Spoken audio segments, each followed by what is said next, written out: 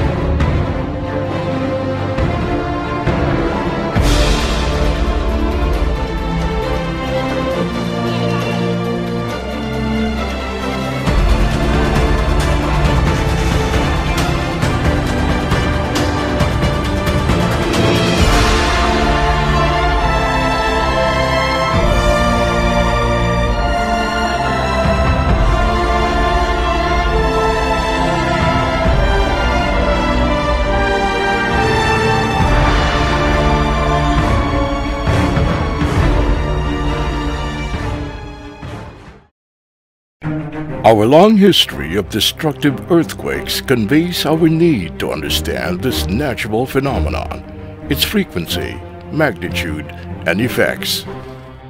Why does an earthquake occur? When will the next earthquake hit? Where is the safest place to stay during earthquakes? How can we prepare for the big one?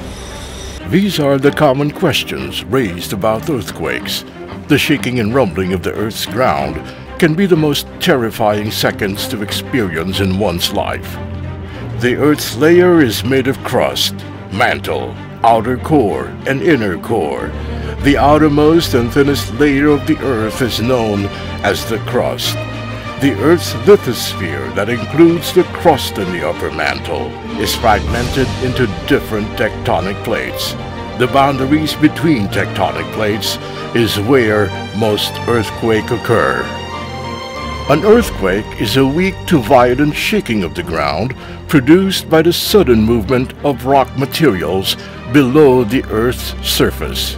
It is recorded by an instrument called seismograph. Earthquakes can be characterized as tectonic and volcanic. Tectonic earthquake is produced by sudden movement along faults and plate boundaries.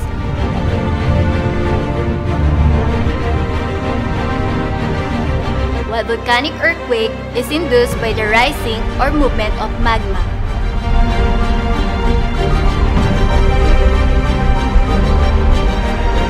In 2013, a tectonic earthquake was generated by North Bohol Fault and was felt in Bohol, leaving more than 200 people dead. Whereas a volcanic earthquake can occur before and during a volcanic eruption of a volcano. An earthquake originates in the focus, or hypocenter, a point inside the Earth where the earthquake begins, while the epicenter is the point on the surface, directly above the focus. Most often, the grave damages can be seen near the epicenter. Magnitude is the energy released by an earthquake at the focus. It is calculated from records of seismographs. The 1960 Great Chilean earthquake documented a 9.5 magnitude, known to be the largest and most powerful in the world. Intensity is the strength of an earthquake as perceived and felt by people in a certain locality. It is a numerical rating based on the relative effects to people, objects, environment, and structures in the surrounding. The intensity is generally higher near the epicenter.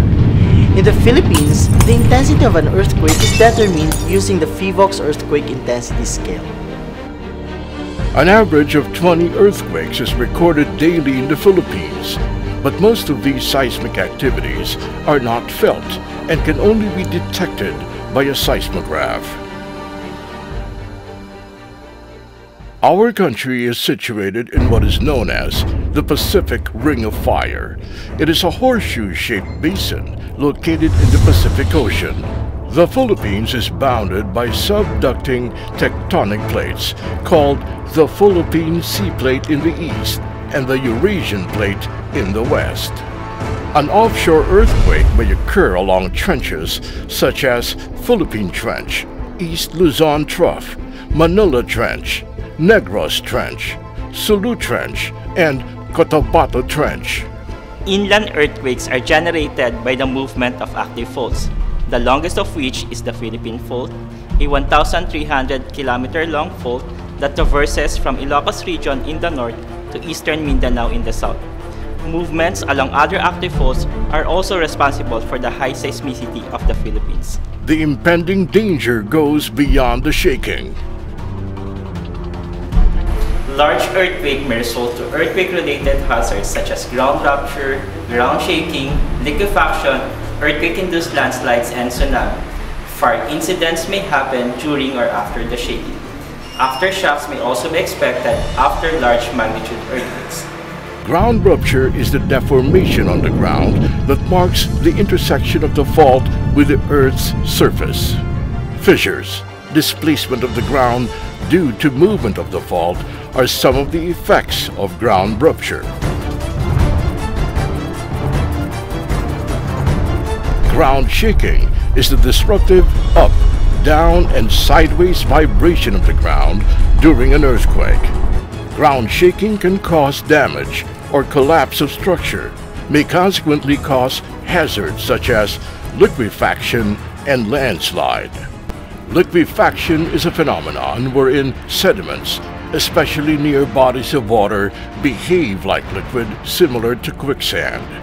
Its effects can be observed in structures such as sinking and tilting buildings above it, sand boil, and fissuring. Apart from ground rupture, ground shaking, and liquefaction, an earthquake-induced landslide, which is a downslope movement of rocks, soil, and other debris, is known to be a geologic hazard commonly triggered by strong shaking.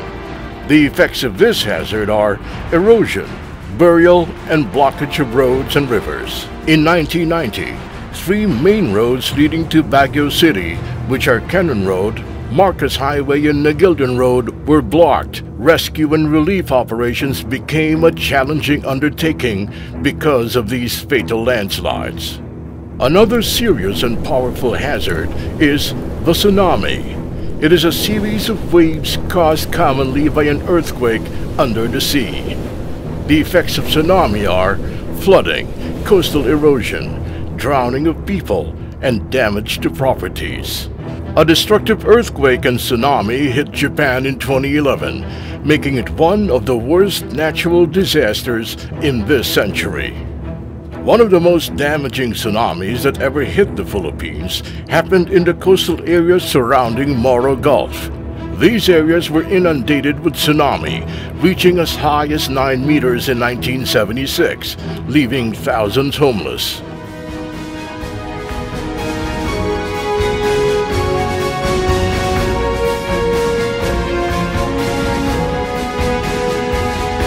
Earthquakes may occur anywhere at any time of the day or night.